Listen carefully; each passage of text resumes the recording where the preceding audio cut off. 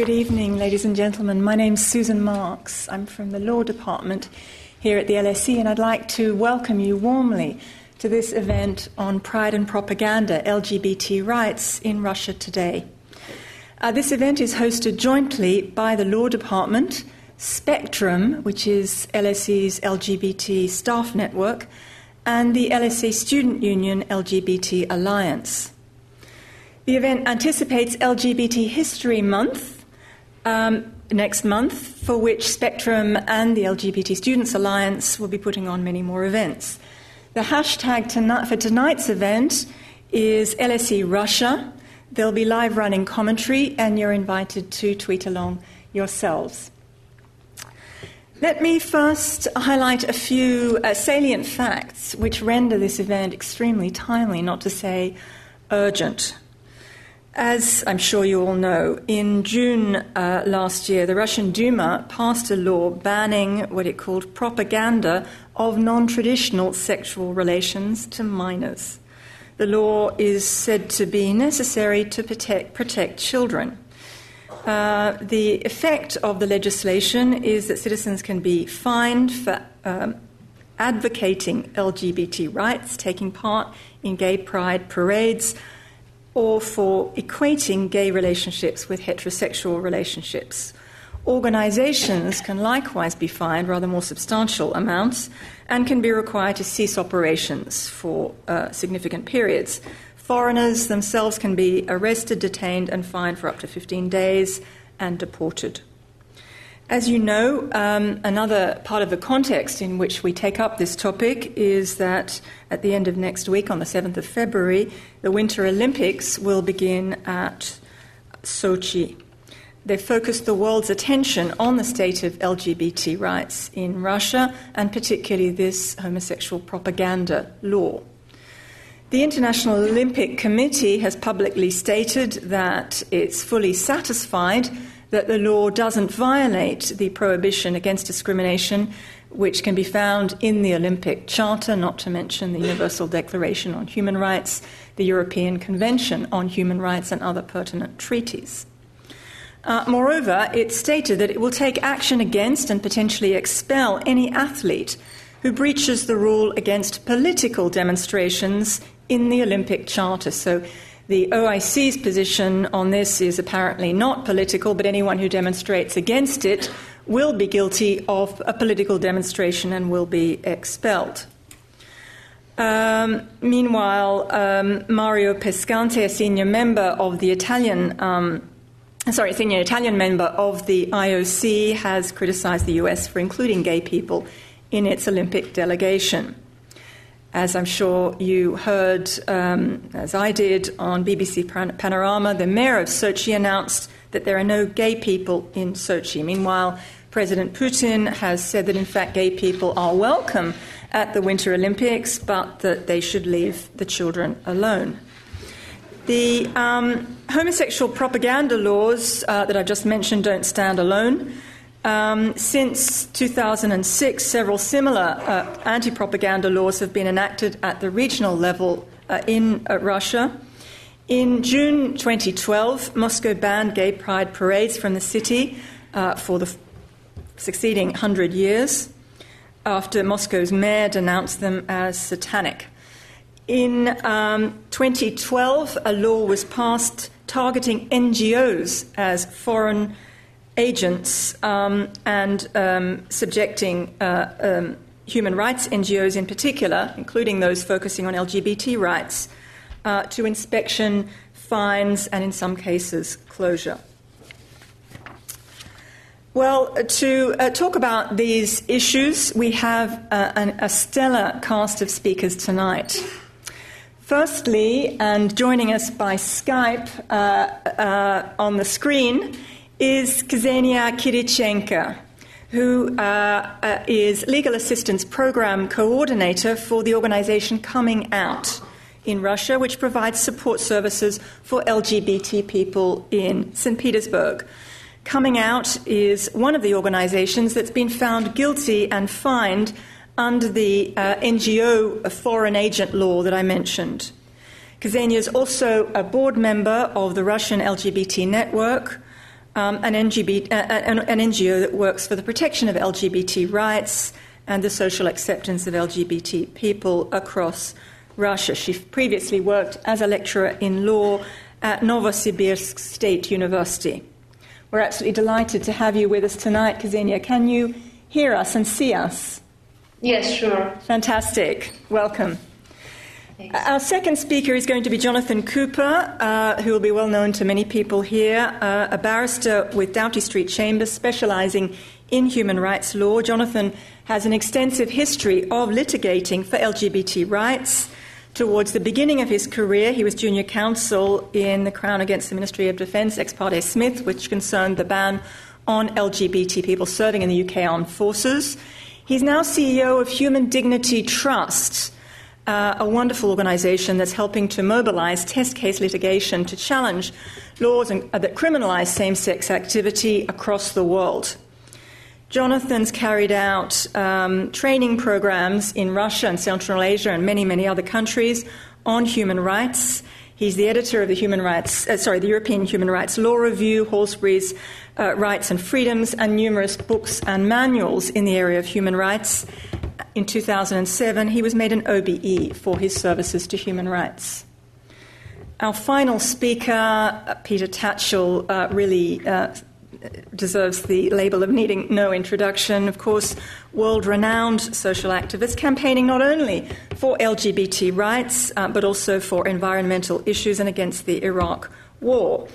From his early days with the Gay Liberation Front, Peter has made an enormous, really unparalleled contribution to the LGBT rights movement in the UK and elsewhere.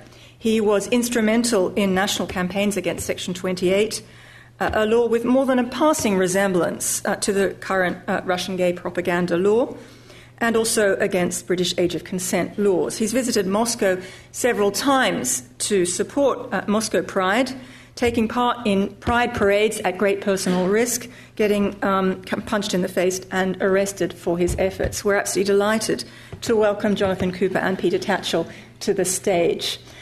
Thank you so much for joining us. So the plan for tonight is that our three speakers will address you for around 15 or 20 minutes, and then there'll be plenty of time for discussion at the end. So, Kseniya, can I ask you to kick off? Thank you so much. Thank you so much, and thank you for inviting me to participate in the discussion. I hope that I could contribute to the general discussion and my presentation will be interesting for you, and sorry for my accent. I hope that it's okay for you.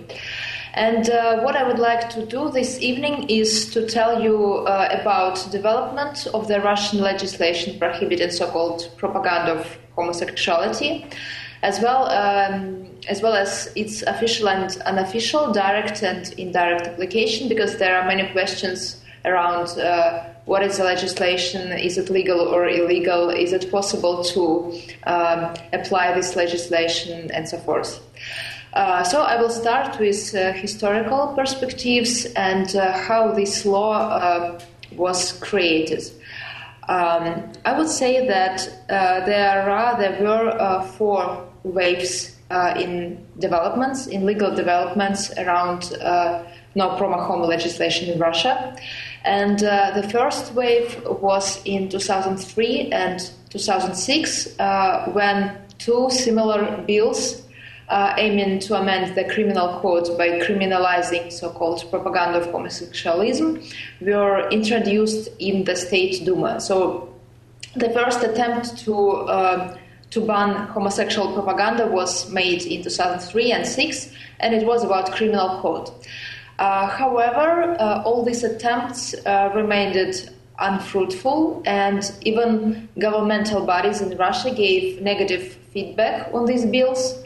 I think that there were three main reasons for doing this, for giving negative feedback. The first was that this bill prohibited propaganda, was intended to be a crime. So propaganda was intended to be a crime and not administrative offense as we have now, and to criminalize such conduct was too much even for Russia, even at that time. The second reason was that these bills in 2003 and 2006 said about propaganda in general and not about propaganda among minors. And we didn't have, at that time, we didn't have all this discourse about vulnerable children and need for protect them. And thirdly, in 2003 and even in 2006, I would say that at that time there was no aggressive, negative, anti-LGBT official discourse. So there were no political will to punish or to limit LGBT people and LGBT activists. LGBT people were untouchable and invisible at that time for the government, but it was not something that should be prohibited. But the time is running and homophobic politicians are creative. Therefore, in 2006, the second wave of no promo homo legislation started. And in 2006, in Ryazan is one of the cities in Russia, the first regional law on propaganda of homosexualism among minors was adopted in 2006. This law established only administrative fines, and it did not contain any definition of propaganda. It was only prohibition of propaganda of homosexualism among minors, and no one knew what is propaganda, what is such propaganda. There were no public discussions around adoption of this law in 2006, and almost no one even heard about this law, including politicians, law enforcement officials, and judges. And it was a situation till 2010. In 2010, the Russian Constitutional Court made a decision on this first regional law following the Nicholas Alexeyev's complaint. At that time, the Constitutional Court stated that propaganda law did not violate the Russian Constitution and instead protects traditional values, family, childhood, and motherhood. The Constitutional Court also created a definition of propaganda, very vague and inhuman in nature definition, and the court stated that propaganda of homosexualism is public activities aimed at deliberate and uncontrolled dissemination of information capable of harming the health, moral and spiritual development, including by forming misrepresented conceptions of social equality of traditional and non-traditional marital relationships. So it's very vague, very long, crazy definition, but there is a position of the Constitutional Court. And by doing this, by made this decision, the Constitutional Court predetermined basically any further litigations concerning application of the law, because it could be abnormal that any regional or regional court in the Russian Federation could go against the Constitutional Court's position. The third wave of the development, 2011 and 2012, were the years of active regional legislative initiatives. At that time, in 2011 and 12, about a dozen of the Russian regions, including my city, St Petersburg, adopted similar piece of anti-propaganda legislation. And in several other regions, such bills were discussed. And in Russia, we have 83 regions. And there were about 12 regional laws prohibiting propaganda. These laws stated that, these laws adopted social inequality standard established by the Constitutional Court. And in some regions, not only homosexual propaganda was banned, but also propaganda of lesbianism, bisexualism, and even transgenderness among minors, and it was the case in St. Petersburg, for instance. In some regions, anti-propaganda bills included prohibition of propaganda of homosexuality and prohibition of propaganda of pedophilia, and by doing this, legislative authorities linked two different concepts and reinforced negative stereotypes about LGBT people. And from political point of view, in most cases, these regional laws were initiated by members of the ruling parties, United Russia, and we had some unofficial information that the idea of the politician was to test if such laws could be successfully adopted and implemented in regions, and if yes, then to make it national. It was the idea in 2011, and we at that time we didn't we couldn't even imagine that it could be possible in Russia to adopt a national law prohibiting so-called propaganda of homosexualism, but it happened. And in some regions, the laws were supported also by religious groups, especially Orthodox groups, and there were people, religious activists, who gathered signatures for adoption of regional laws, and after all, they were successful. The last wave finished in started in 2013, when the national law prohibiting so-called propaganda of non-traditional sexual relations was adopted by the State Duma. And after that, one of the first regional laws adopted in one of the cities, Arkhangelsk, was revoked. And basically the rest of the regional laws now do not have any sense, except from probably definitions based on marital relations, but not non-traditional sexual relations, and ban on propaganda of transgenderness, as in St Petersburg. And what I can tell you also is the application of the law and how laws prohibiting propaganda of homosexualism are applied in Russia now. The main thing is that it is very difficult to apply the law as such. And you know that the first law was adopted in 2006, but since then, cases when persons were found guilty under the law and charged with the administrative fines could be counted on the hand. So there were several, really, there were, 5, 6, 7 cases. But when the laws were being in the process of parliamentary discussions, their proponents claimed that homosexual hazard was huge and terrible, and homosexual propaganda was widespread. But now we have probably 10 cases when persons were found guilty in propagating homosexualism among minors. And most of these cases involved LGBT public activists that were detained during street protests. Therefore, these laws as such have not yet been applied to private sphere, such as family relations, as many of LGBT people were afraid of. It was mostly about LGBT public activities.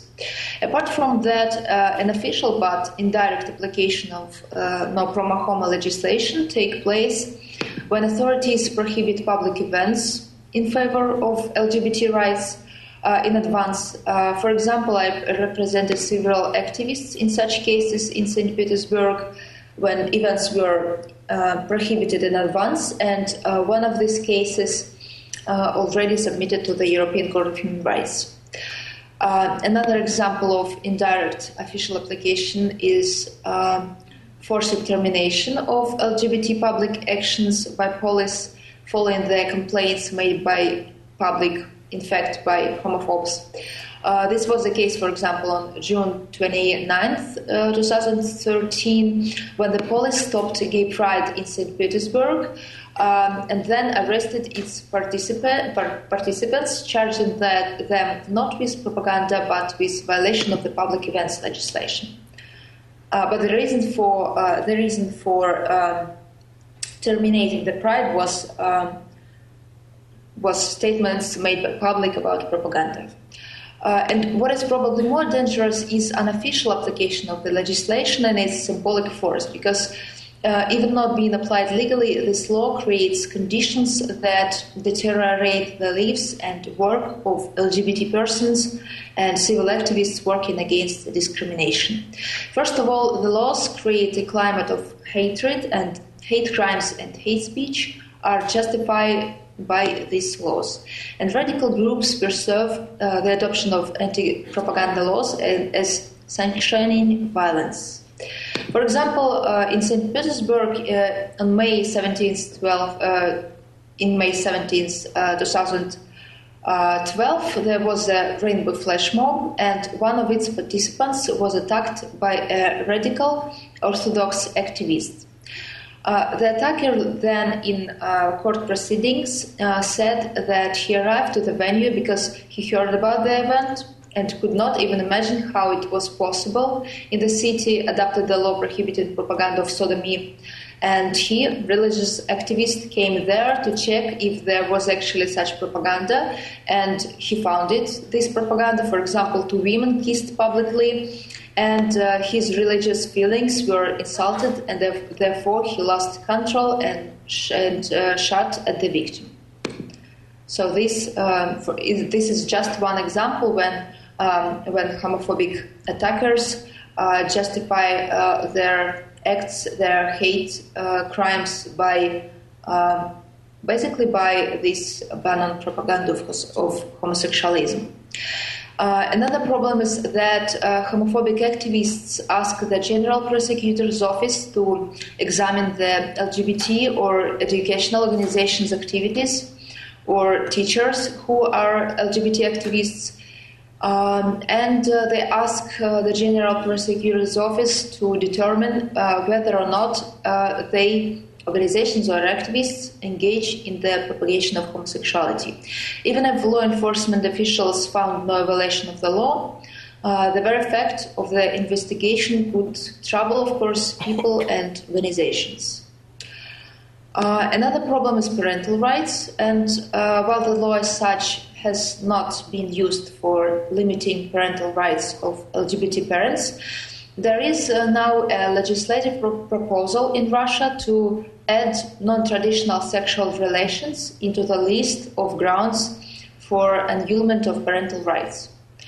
And in the explanatory note to the bill, its author stated that prohibition of propaganda of homosexuality obviously cover families, and therefore the proposed bill is in the line with the general prohibition of propaganda of homosexualism among minors.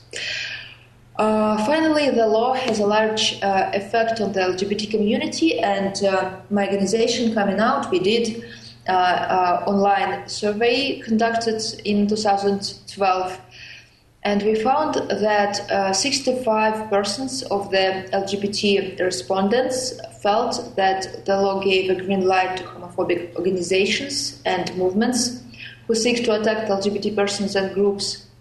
40% felt that after the adoption of the law, they have to control their behavior in public more carefully.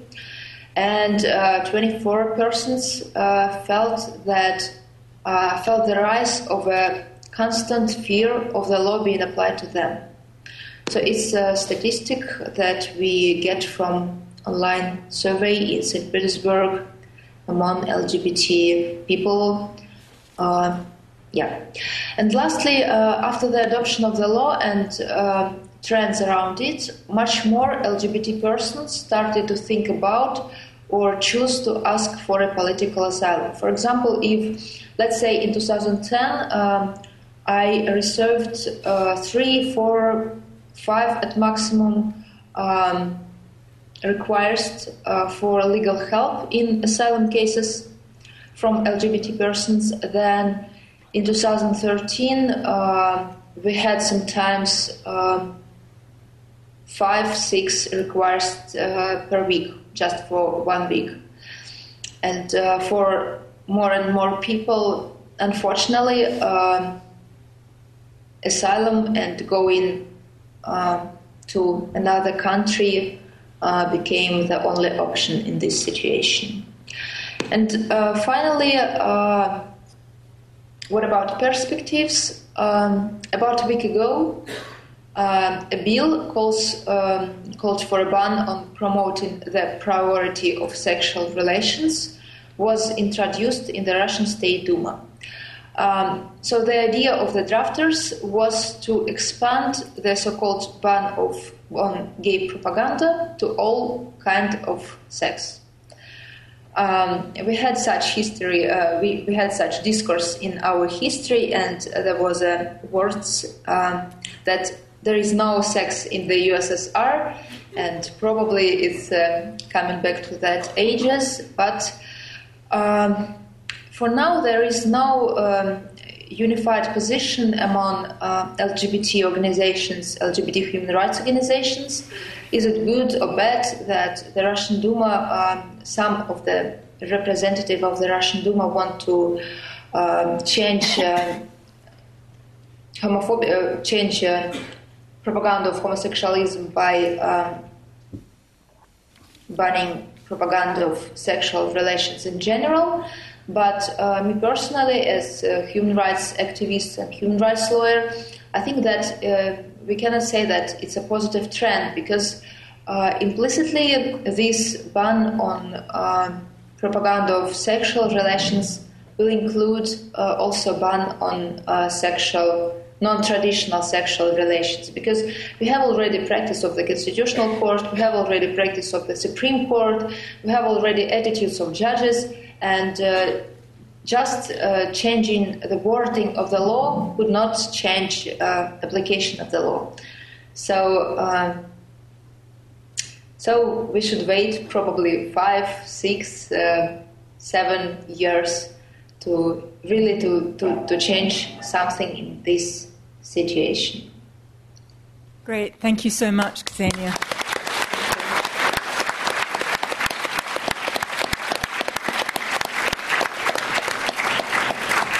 So we've heard about the wide and deep legal context and its far-reaching social and practical consequences. Jonathan, would you like to take up the story?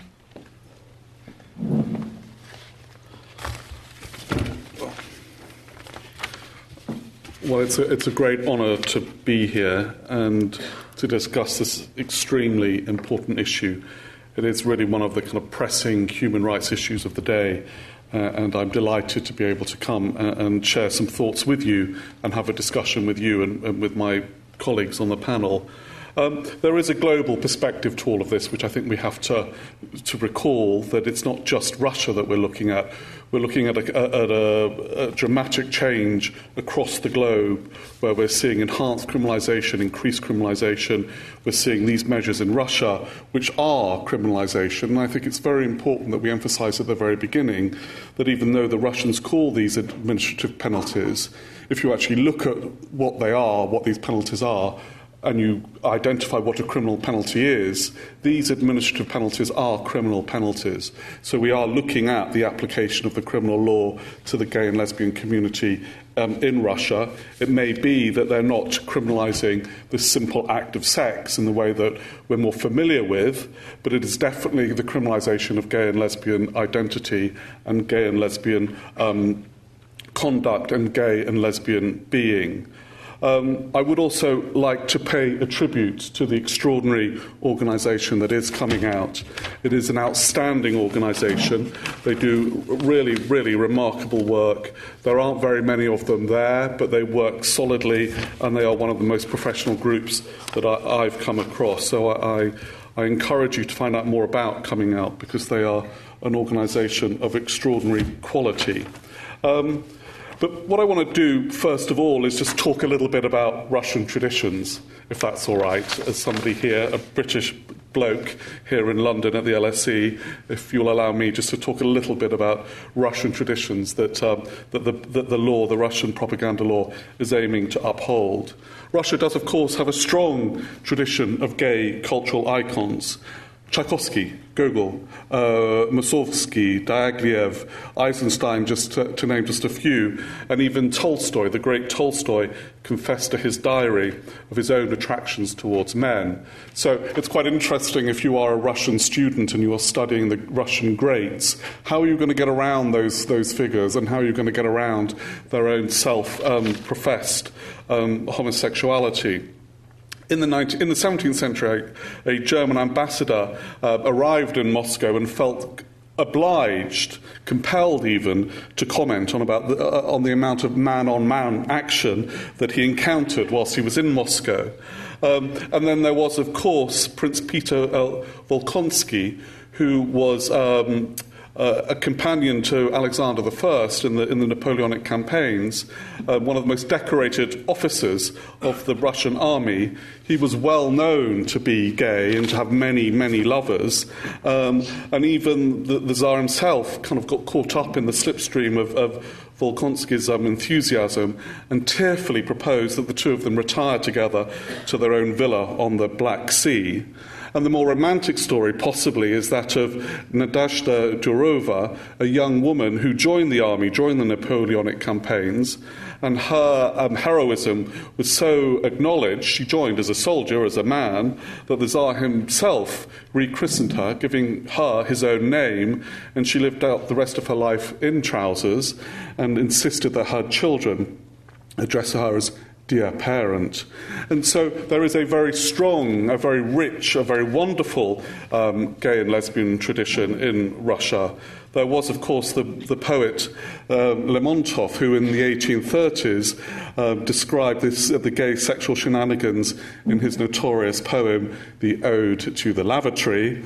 And in that poem, he described the nightly scenes between fellow military cadets, where he graphically pointed out that here the shirt is lifted, revealing a silky bum and thighs.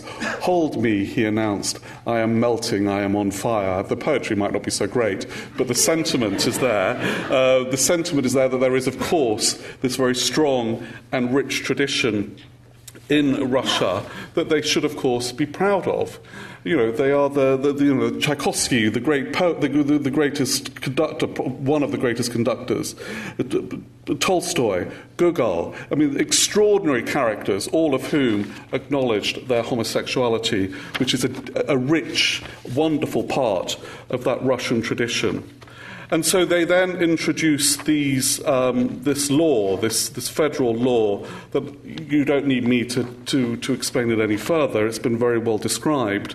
But the point about this law is, I think that you're almost certainly committing this criminal, and I think we should call it a criminal offence, this criminal offence, because you are in St Petersburg and you are being streamed here, but being streamed back to Russia. And so, therefore, in theory, because you are, if you are promoting homosexuality as an equal and valid relationship as heterosexuality, you have committed that administrative offence. And so we are all now complicit in the offence. It is that simple to commit this offence.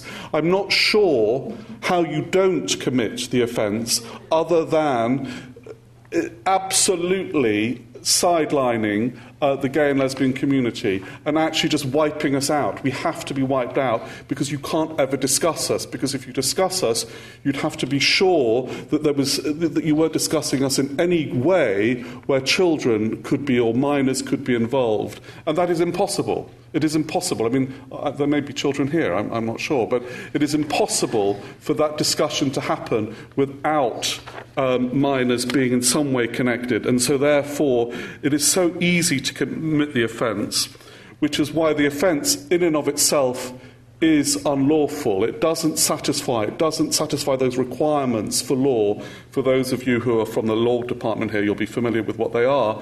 But of course it has to be precise. We need to be able to understand what the law is and able to regulate our conduct according to it. And of course there are serious penalties that go alongside this law, hence why it is a criminal penalty. It is not an administrative penalty, it is a criminal penalty. And it is a penalty that, as I've already pointed out, it is very easy to commit. I'm not going to say any more about it other than to point out that if you want an English translation of the law, you can find it on the Human Dignity Trust's website. You can also find an extraordinary article on Huffington Post which compares the Russian propaganda law and just replaces non-traditional family relations with relationships involving a black person and a white person. And once you do that, the very graphic, insidious nature of the law is really, it shouldn't need to be rammed home just because you compare it if the relationship was one involving a black and a white person. But it really does get rammed home. But we've heard the origins of these laws, how they started off in 2003 and 2006, and how they then evolved over time. And there's another aspect to it. There's another aspect to these laws that comes from the United States, and it comes from the US evangelical movement. And there is a particularly viscerally homophobic so-called pastor, evangelical pastor in the United States, a chap called Scott Lively. I'm sure some of you will have heard of him. And between 2006 and 2007, he undertook a tour, a program throughout the former Soviet Union, starting in the east and ending up in St Petersburg. And what he was there to do was to talk about this international gay conspiracy that he described to those who he spoke to. And he lectured at various institutions, universities, churches, conference halls, and he met numerous government leaders at various levels of influence. And in October 2007, Scott Lively wrote in an open letter to his Russian colleagues in which he advocated that Russia should criminalise the public advocacy of homosexuality. And the easiest way to discourage gay prides, parades and other homosexual advocacy, he pointed out, was to make such activity illegal. His subsequent publications, such as Defend the Family, an activist handbook, published in 2007, and Redeeming the Rainbow, keeping dear old Judy away from it, he identified in detail the need to silence the advocacy of gay and lesbian individuals. I don't want to overbig the Lively and the US evangelical movement and its impact, but after Putin had signed in the anti-propaganda law, Scott Lively stated that, yes, I think I influenced the Russian law. He has further stated that my greatest success in terms of my own personal strategy is Russia. In an open letter to Putin dated 30th of August 2013, he went on to state, as a long-time leader, so this is a warning to us all, as a long-time leader in the pro-family movement who toured your country in 2006 and 2007, advocating the very policy you have enacted, I want to caution you not to assume that you have fully solved the problem by the enactment of this law. So he is anticipating further developments. And it should be pointed out that Lively played an incredibly important role in what's now been going on in Uganda. And the Ugandan activists, those extraordinarily smart, brave people, are now beginning to fight back. And they have brought a court action against Lively in the US courts, arguing that what he has been promoting is tantamount to a crime against humanity. You may be familiar, I'm sure you're familiar with the anti-homosexuality legislation in Uganda, and therefore they're bringing a case against him under the Alien Tort Statute. And so there could be significant remedies coming the way of brilliant activists in St Petersburg and in Uganda if it is established that that is what Lively has in fact been doing. So I think we have to look at that role that the US evangelicals have made. But is there a solution to all of this? Well, of course there is. Human rights will prevail. And I think we have to have confidence in the International Human Rights Project, and it will prevail. We've already heard from our colleague in St Petersburg about the cases that there are in the European Court of Human Rights. They're at the very early stages. I think coming out itself is clearly a victim of these laws. Many individuals are. Those cases will win. There's been clear guidance and opinions from all the key institutions at the Council of Europe, the home of the European Convention on Human Rights, which has made it clear that these laws violate the European Convention on Human Rights. But I want to propose something here and now, and I think it may be the first time it has been proposed, and this is an appropriate venue to make this suggestion, LSE being the home of gay and lesbian rights in this country, the birthplace of gay and lesbian rights in this country. But I think what we need is an interstate application to be made against Russia before the European Court of Human Rights.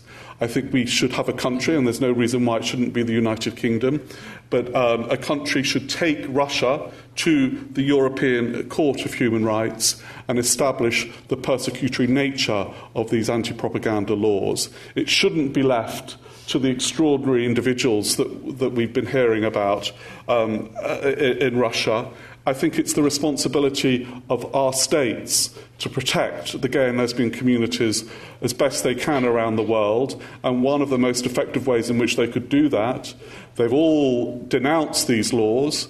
They could bring, and there's nothing to stop them doing it, they could bring an interstate case against Russia before the European Court of Human Rights. You don't have to have a victim under these circumstances. For those of you who've studied these things, Ireland and the United Kingdom clearly established that. You don't need a victim. You just need to show that the law in and of itself is violative of the Convention. And we've already been hearing about the asylum claims that have been being made as a consequence of this legislation. And so these jurisdictions have a self-interest anyway in ensuring these laws aren't on the statute book, because, of course, they do create the persecutory environment that would establish or could establish a successful claim in asylum.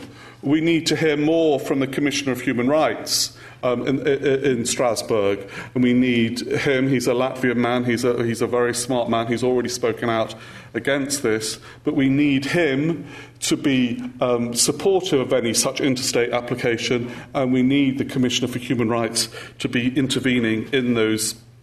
In any interstate case that is made. Other countries that could bring it are the neighbours of Russia, who are clearly vulnerable in the context of potential asylum claims. But I think it is a solution. I think it's a reasonable solution. I don't think it's too much to ask, and I think we should be looking at that as an option. Should we be boycotting Sochi? I don't know. I think we as gay and lesbian people, for those of you who are in the audience who are gay and lesbian, we're such a vulnerable, small community. And I just think these calls for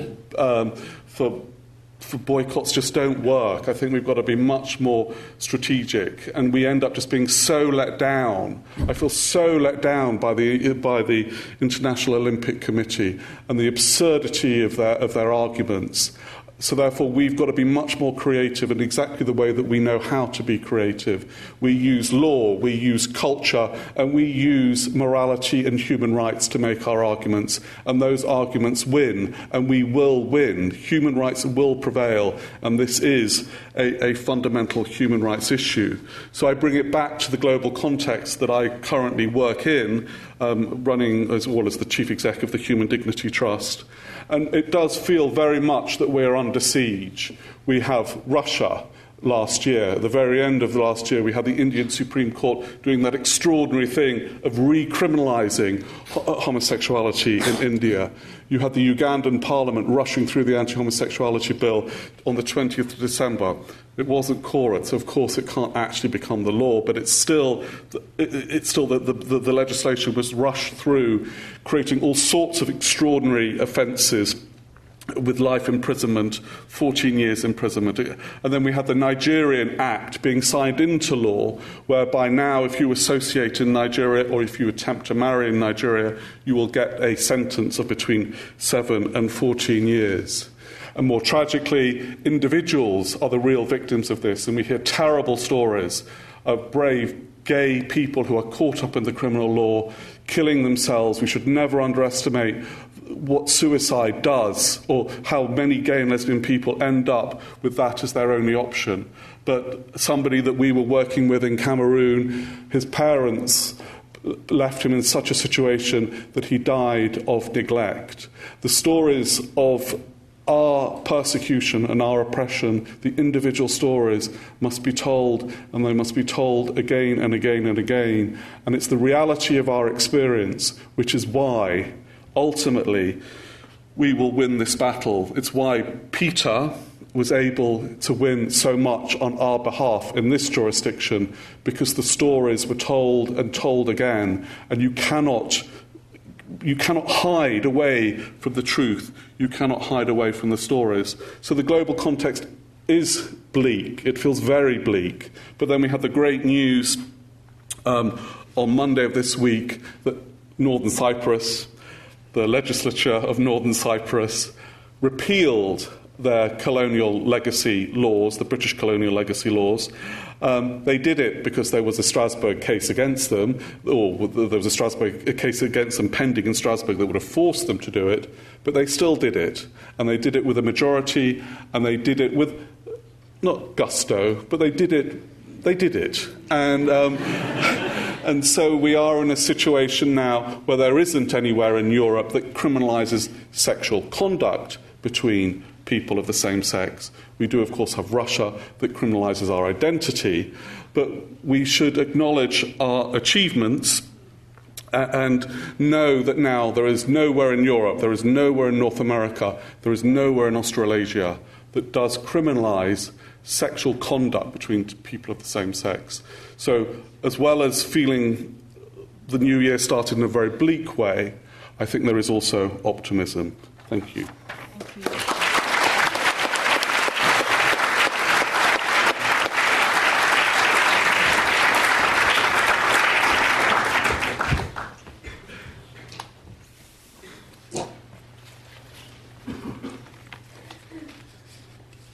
I'd like to start by, first of all, paying tribute to the true heroes of this struggle, Russian LGBT people and their straight allies.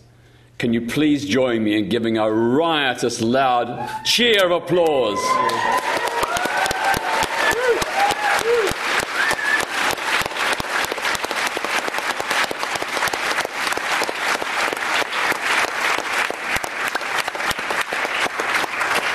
I think all of us are here tonight to stand in solidarity with all Russian people, LGBT and straight, who believe in democracy and human rights.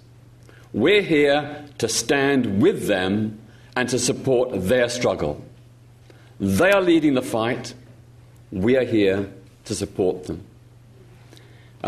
This campaign is not about hate, it's about love. We're responding to the hateful homophobia of the Russian state, and I'm sad to say, a fair proportion of the Russian people, with a message of love. We love Russia, we just hate homophobia.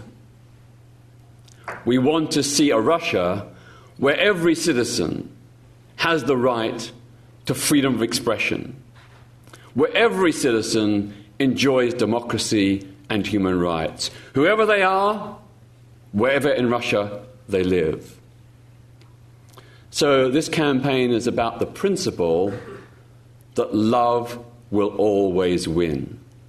Hate is a temporary thing. Tyranny is a temporary thing. At the end of the day, love and justice will triumph. It may take some time, but no tyranny lasts forever. In the end, equality, justice, freedom, and love do triumph. If I may be permitted to say so, I think there's an element here of challenging hypocrisy as well. I have it on fairly reliable authority that a significant number of Russian lawmakers who support the anti-gay law are themselves gay or bisexual. Now, I don't know about President Putin himself, but I've got to ask myself, what is it all about, this strutting bare-chested on horseback? Looks very gay to me. And of course, this is often the case in this country, in the United States, and so many other jurisdictions.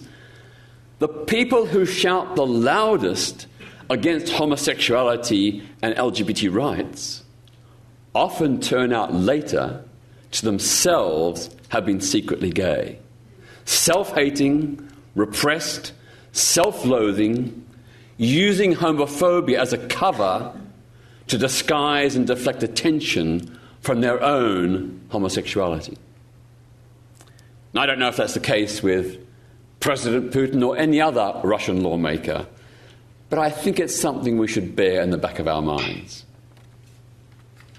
The other thing I'd say is that it would be a huge mistake to focus only on the repression of LGBT people in Russia.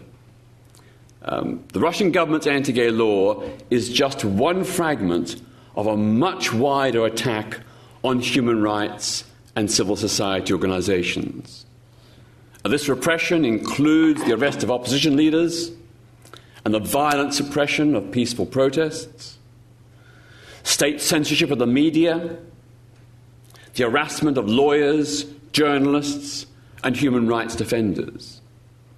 So I think we need to frame this debate, this campaign, within the context of human rights for all Russian people, to build, if you like, a gay-straight alliance.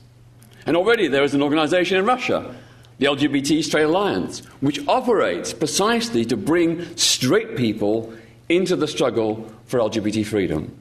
That really is the way to go. We need allies here, in Russia, and everywhere. Of course, in this debate, one of the most notable things about the defenders of the new law has been that they have claimed that the new law is solely concerned with protecting minors. They say it's all about paedophilia and unwanted sexual propaganda to young people. And indeed, I was shocked that even the great Russian conductor, Valery Gergiev, was quoted in Volkskrant newspaper last year in the Netherlands as dismissing the protests, saying this law was about paedophilia, not homosexuality. It is really fundamentally a propaganda by the state and its apologists to make this claim. They are using the fear of child sex abuse and paedophilia as a cover to try and justify what is a totally unjust law. We've heard what the law says. The Russian law, in effect, criminalizes any public expression of lesbian, gay, bisexual, or transgender identity, or any advocacy of LGBT equality where a young person under 18 might see it. Might see it. It specifically criminalizes anyone who suggests that homosexuality and heterosexuality are equally valid. It also says it's a crime, subject to these penalties, for anyone to make homosexuality sound interesting or attractive. And of course, this isn't just an attack upon LGBT people, it's also an attack upon straight people. Because if straight people advocate gay equality, if they say that it's okay to be gay, they will be victims of this law just as much as any LGBT person. Already we know that people have been arrested for holding LGBT equality signs in public or for publicly saying homosexuality is normal, even without any evidence that a young person under 18 witnessed it. Russia's anti-gay laws are really an attack upon LGBT youth. I've got to ask myself, why do Russian young people need protecting from the reality and truth of same-sex love? The effect is going to be that they'll be prevented from being told it's okay to be gay, be prevented from receiving affirmative, positive counselling and support, prevented from receiving HIV prevention information about how to have gay sex safely. This law is putting the lives of LGBT Russian teens at risk. It is reckless, it is irresponsible, and no government anywhere should treat its young people like this. As we've heard already, teachers are being sacked simply because they're lesbian, gay, bisexual, or transgender. The law is being used and manipulated for a much wider purpose than ostensibly it is said to characterize. We've heard about this recent reform, the legislators in the Duma who are proposing to remove the discriminatory aspects of the bill, or the legislation as it is. But sadly, this is not an improvement, this is a worsening, because it doesn't repeal the anti-gay law, it merely extends it to all sexualities. So that young straight kids, if this amendment goes through, they'll be denied positive, affirmative advice and counselling, safer sex information, and so on. So I think we need to be really, really cautious about what this new proposed reform will actually say and what it will actually affect. As it stands, to me, it looks like a worsening of the legislation rather than an improvement. Having said that, whatever the law states, it is very clearly an infringement of the freedom of expression clause in the Russian constitution. Russia's own constitution guarantees freedom of expression. This law violates that. Russia has signed up to the European Convention on Human Rights and has pledged to uphold its articles. Yet again, it violates the freedom of expression and non-discrimination clauses. LGBT rights are human rights. In this country, in Russia, in every country. We have a duty to support those people in Russia in the front line. And there are two very important things that you can do in the coming days and weeks.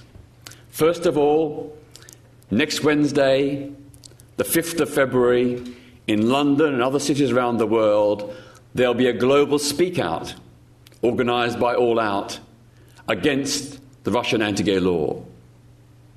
We're going to be meeting at 6 p.m. in Whitehall, opposite Downing Street, next Wednesday, the 5th of February. The message is to the UK government, to the Russian government, and to all governments: press Vladimir Putin and the International Olympic Committee to uphold Principle 6 of the Olympic Charter, which prohibits discrimination. We really need your help and support to get the word out about this protest. It's taking place just 2 days before the opening of the Winter Olympics in Sochi.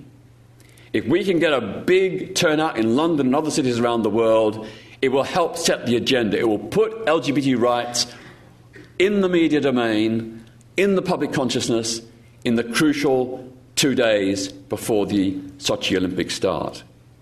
The other event to bear in mind is Valentine's Day, February the 14th.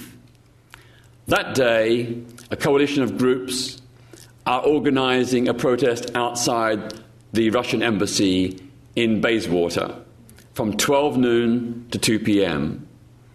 And we're sending again the same message. The message, love will triumph over hate. We love Russia, we just hate homophobia. For Valentine's Day, that's a really, really important message. So please spread the word about those two important protests. Come along, get your friends to come along. We need your help in getting out the word. The final point I'd like to make is about the role of the International Olympic Committee. Principle 6 of the Olympic Charter very clearly states that discrimination is prohibited, that discrimination is not an Olympic value. Yet the International Olympic Committee has already gone along with homophobic discrimination by the Russian government.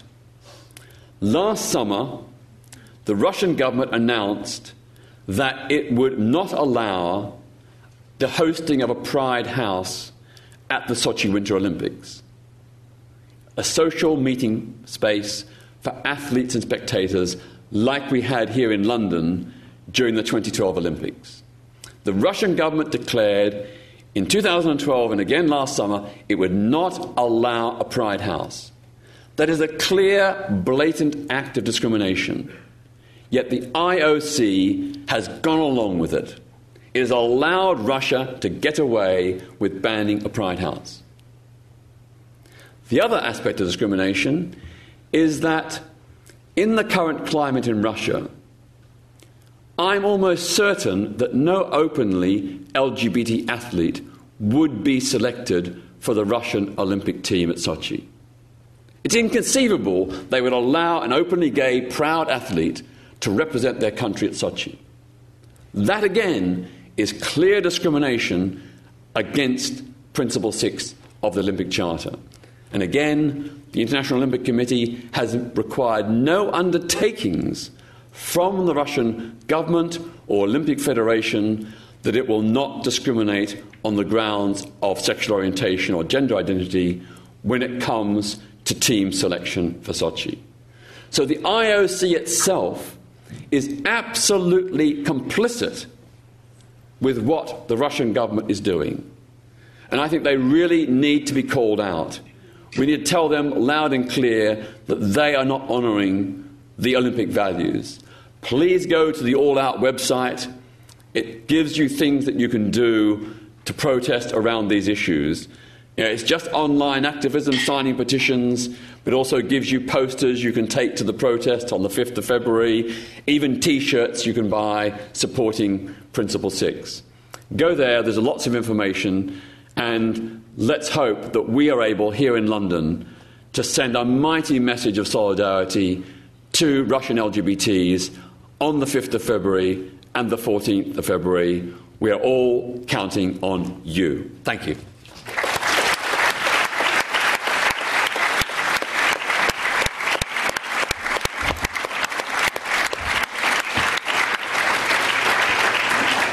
Great. So we've heard from Kseniya about the legal situation in Russia. We've heard from Jonathan about the broader global context, and from Peter about the broader context of the Russian authoritarian state and the systematic discrimination against LGBT people in Russia. And we've also heard about sources for change, sources of redress, political pressure, demonstrations and activism, along with litigation. We heard about the current litigation against this American evangelical under the Alien Tort Claims Act in the United States. And we've heard this very intriguing and surely unanswerable proposal, really, for an interstate claim under the European Convention of Human Rights. So we've got all that on the table. We have some time, not as much as I'm sure we'd like, but we have some time to discuss it. Who would like to kick off? Who will begin? Yes. I think I've got a feeling there are going to be lots of comments and questions, so we might group them. If you would like to start, and then if other people could catch my eye, I'll take your interventions next.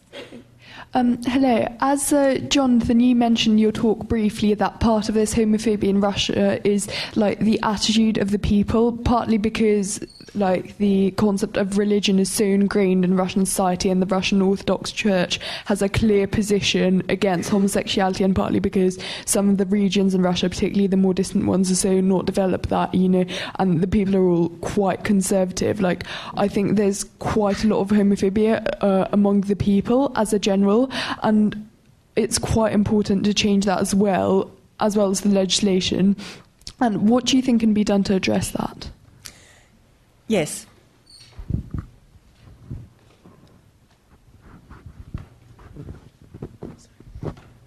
Yeah, thank you.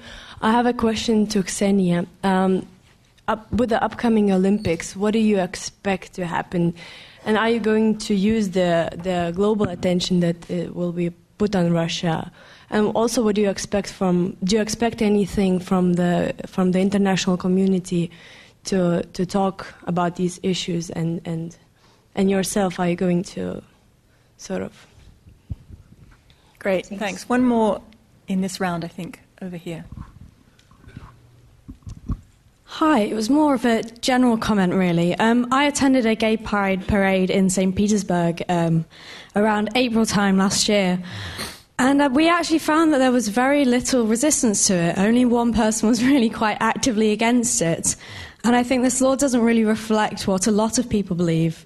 And in fact, it's our perceptions as UK people of what Russian people do believe that is perhaps distorting a lot of what we see and what we see in the media. And I hate the thought of having a negative view of Russia being sent from here. And I think this is a really positive event to have, and we need more of them, really, to focus on much wider areas and much more people sort of being a lot more positive about our view of Russia. Jonathan. Okay. Well, how do you change culture? Well, I think the United Kingdom is a perfect example of how you change culture. In the 1950s, at any one point in the United Kingdom, there could be up to 1,000 gay men in prison for having engaged in consensual sexual acts. And so how do you go from that in the mid-1950s to the situation now where almost we have full equality? And the answer, I think, to that is there's a combination of reasons why that happens. It happens through culture.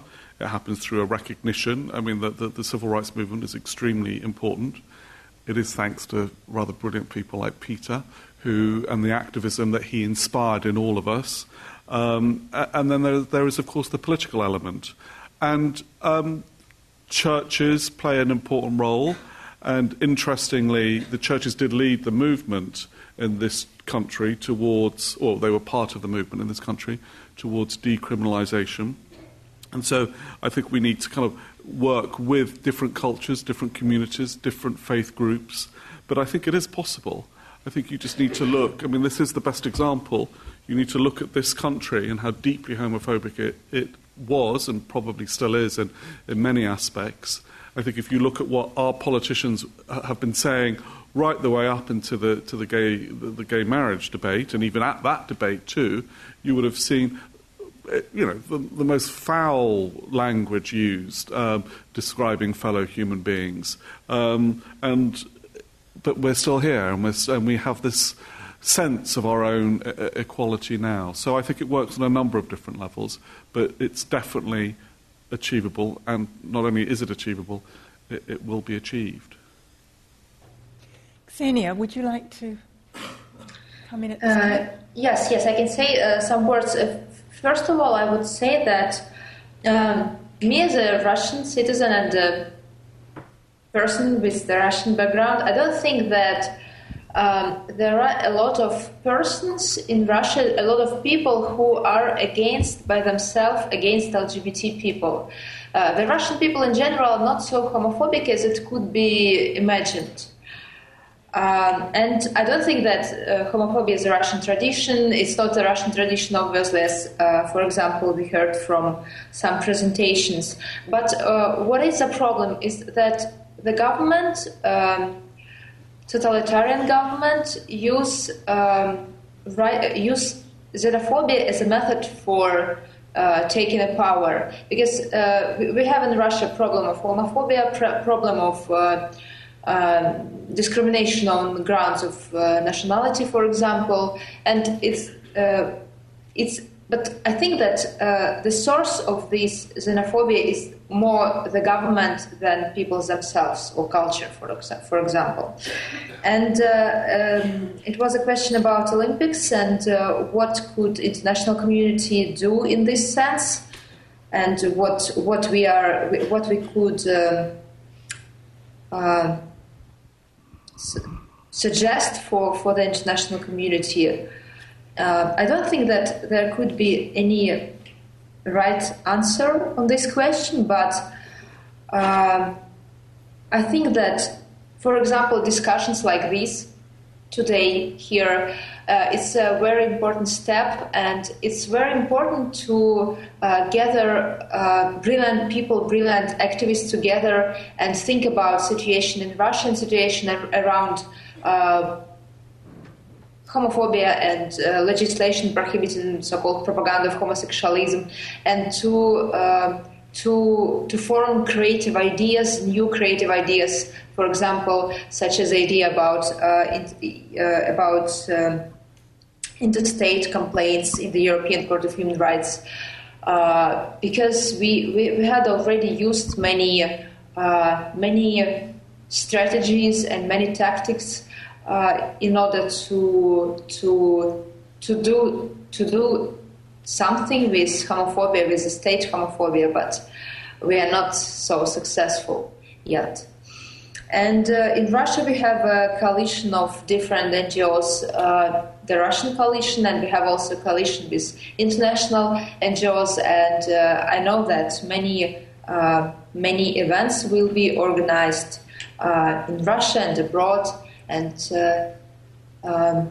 you can participate in this. And believe me, for many Russian LGBT people and LGBT activists, it's very important that they can feel your support.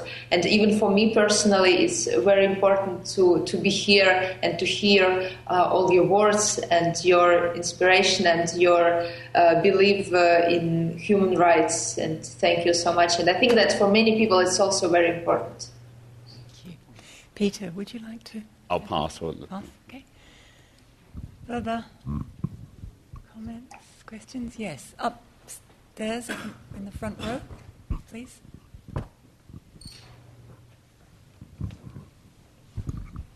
Anyone else has comments and questions, please catch my attention. Hi. I just have a question, as a general question, which I think the panel's already touched upon. I was wondering what precisely, and I guess any answer will be quite speculative, is motivating these kind of anti-gay legislations? Is it because of Putin's personal homophobia? Is it because of kind of trying to reinforce the family unit? Is it a attempt to realign the state with the church? I mean, the panel talked a lot about how there was like almost a step back for the LGBT movement globally with what's happening in India and in Russia, but in a lot of like countries there has been a huge movement forward with the legalization of gay marriages, and with I think in many ways the family unit being undermined with what's happening in France right now. So like politically, I guess the question is, what is precisely like driving these forces with homophobia? Is it because I think it's probably much more of a broader strategy than just an attempt to gain more power for his personal gain? That's it. Great, thanks. There was a question, yes, in the middle at the back, please.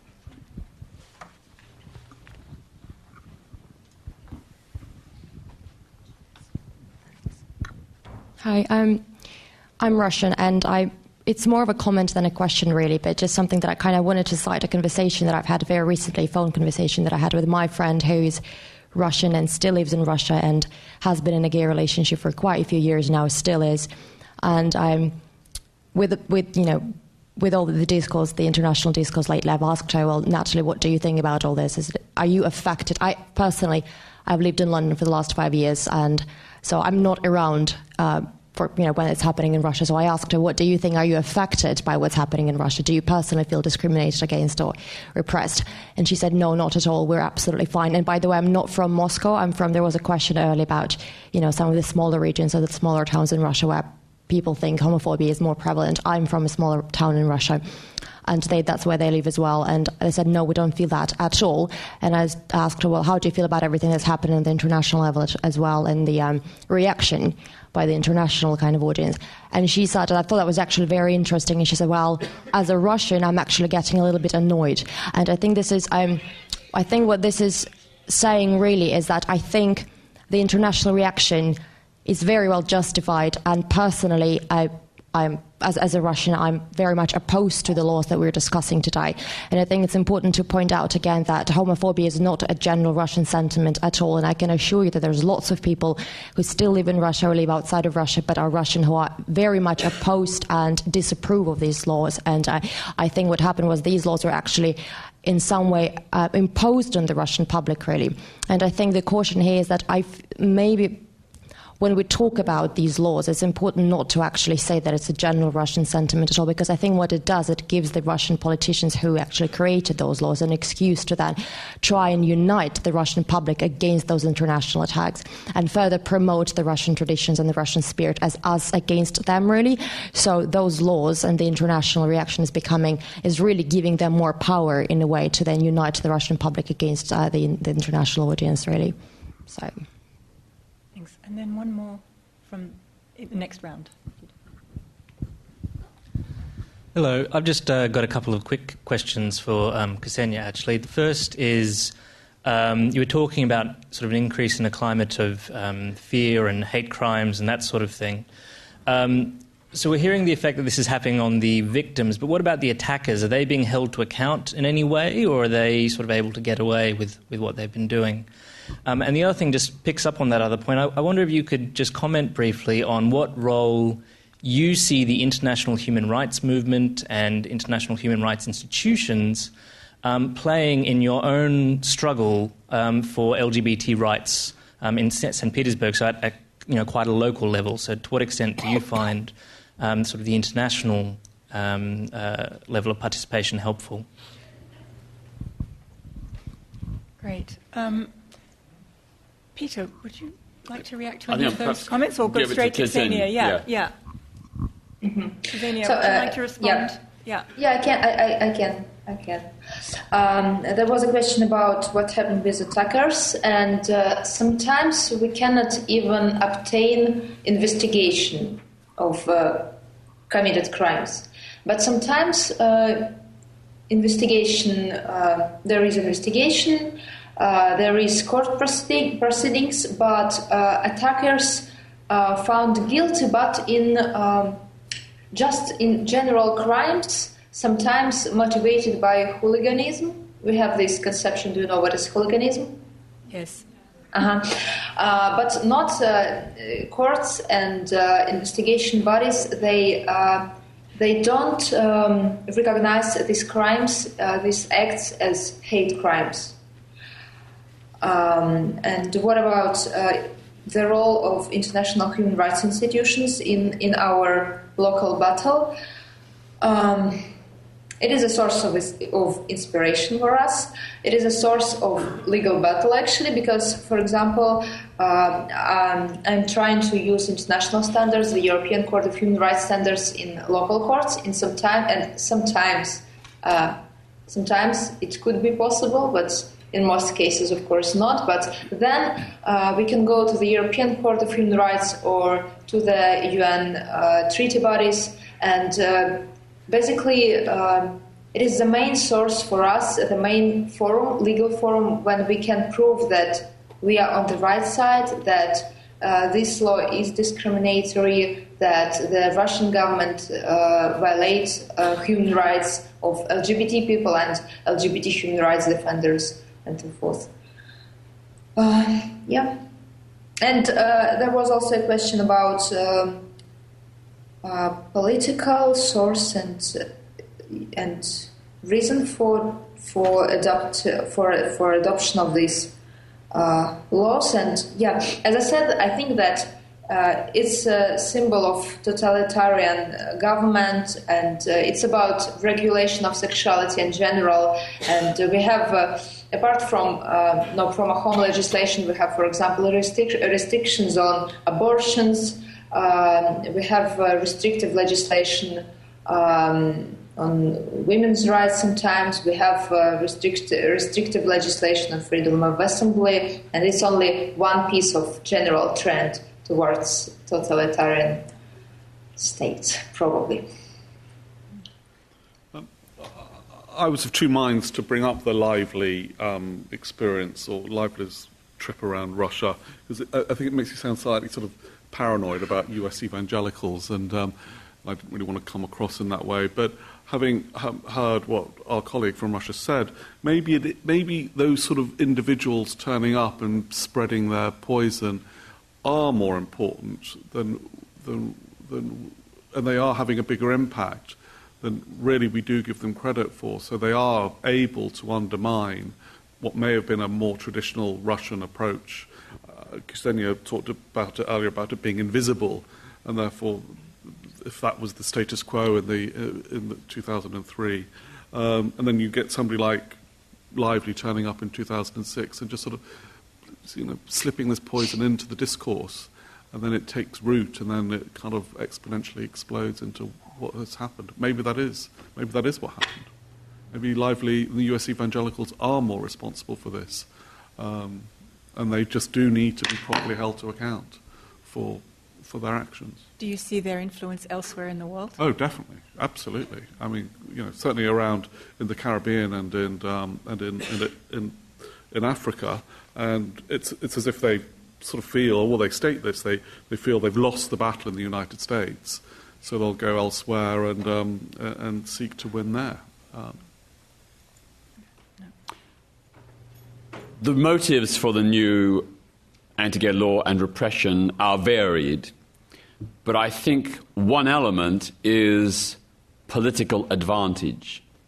It's a bit the way in which the Conservative Party in this country in the 1980s used homophobia as a way of attacking and undermining the Labour left and shoring up its own base of support by focusing on the other, the different, the enemy within. And perhaps Kseniya will correct me, but you get the sense now that the public vilification of LGBT people in Russia is an echo, not the same, but an echo of the kinds of Nazi propaganda against the Jews in the late 20s, early 30s. There are no concentration camps yet. There are no Nuremberg-style laws in Russia today, but the public rhetoric and propaganda of the state and far-right and even some extreme left groups in Russia, like the old Communist Party, it does have those echoes. It's almost like deflecting attention away from the real problems, the way in which the oligarchs have seized and stolen state public assets and enriched themselves, and often come here to London as a safe haven for their stolen riches. A distraction from just all the other problems about, wages, working conditions, ethnic tensions, environmental degradation. Very conveniently, LGBT people in Russia today are the enemy within. The state is making them the focus of attention, which very conveniently takes attention off all these other big problems that the state is not addressing, or indeed problems that the state itself is actually complicit in. Wonderful. I think we have time maybe for one or perhaps two. Yes. Actually, I think the young lady in the back row, and then, yeah. Yeah. Thank you. Good evening to everyone. Hello, Kseniya. Hello, everyone. I'm Russian, and I would like also support Kseniya and previous Russian girl speaker who was talking that homophobia is not Russian tradition or some sort of things like that. Historically, Russia is a very conservative country, and of course, some sort of not traditional sexuality, some sort of thematics is not very modern in Russia, and it's quite it should take some time that we can find the way of how we can work with it. And my question is linked to all of you. I would like to have some comments from you, all of you. Why you specify mostly in gays and lesbians and some other kind of non-sexual traditional people? Russian law system is not perfect, and as we know, human rights in general is not supported. What about people? What about the people in general? Okay, thanks. Thank you. And then one more at the back. Oh, actually, no, sorry, you had your hand up earlier, didn't you? Yeah. Could you be really brief? Yeah. And then at the back. So my question would be, so after the Olympics are over, without the Olympics as a tool for international attention, do you think it will be harder for LGBT activists in Russia?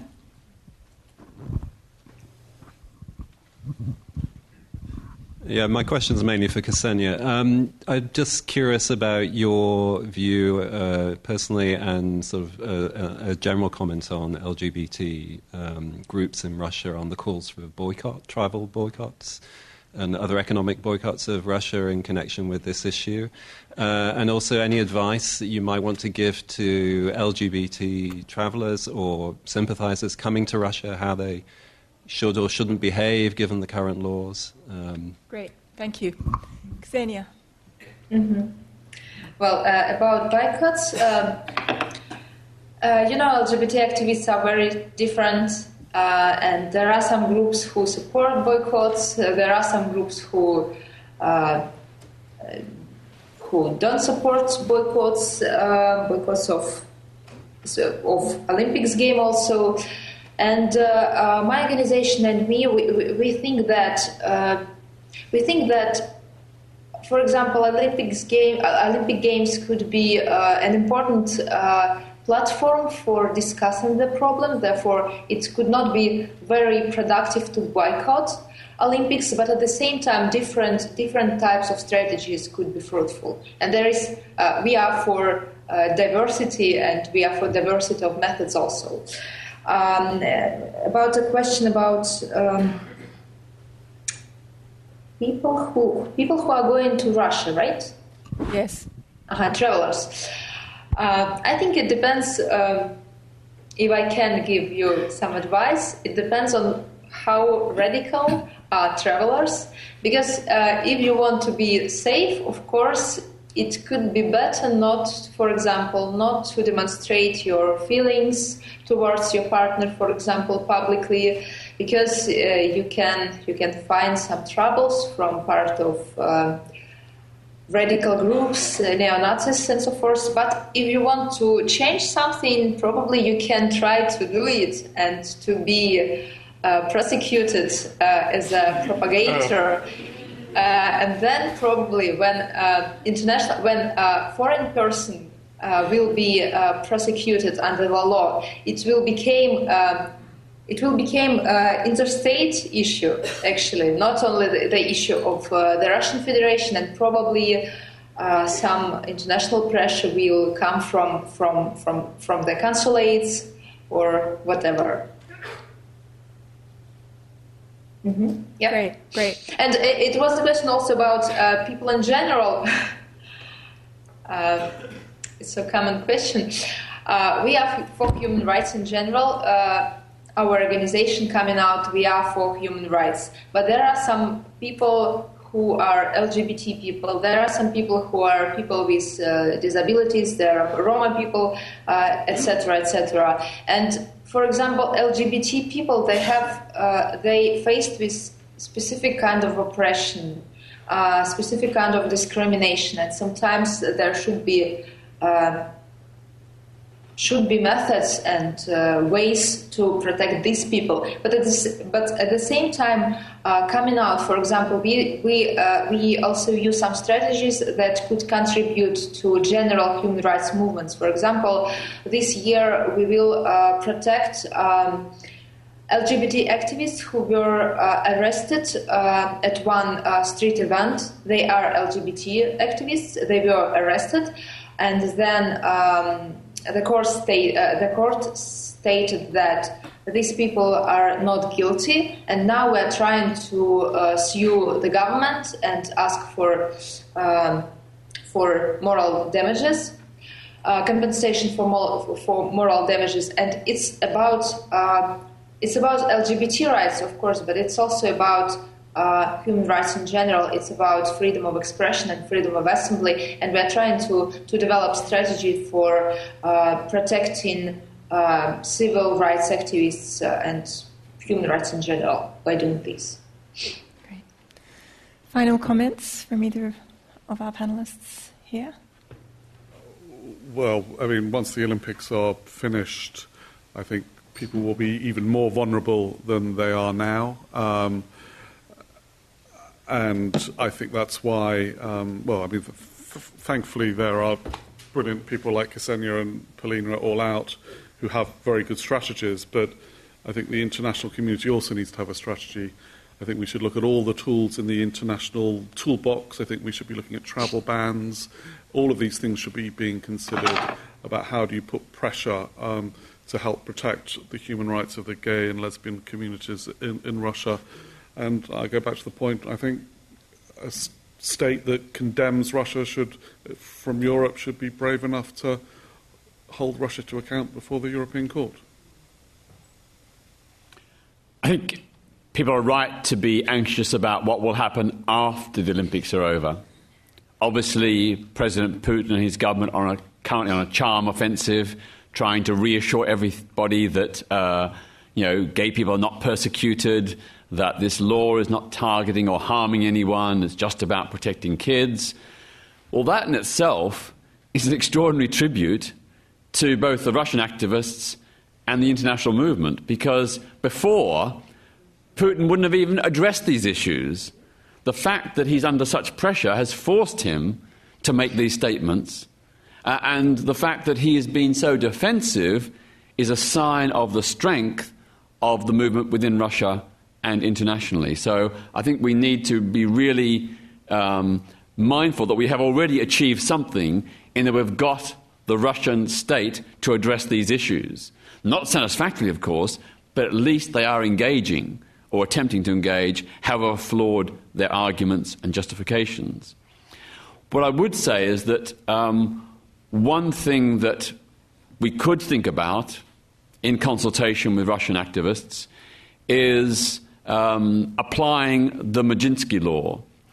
Sergei Magnitsky was arrested, tortured and killed in Russia after he exposed the massive theft of state assets in corrupt business dealings.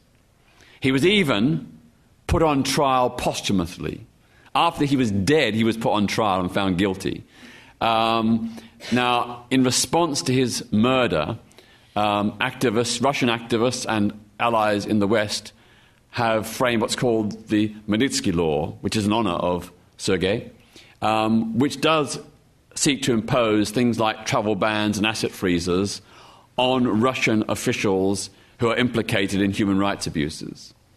It's never been tried or applied with regard to LGBT rights abuses yet, but it has been passed by the US Congress. There is talk about it being passed in the European Parliament.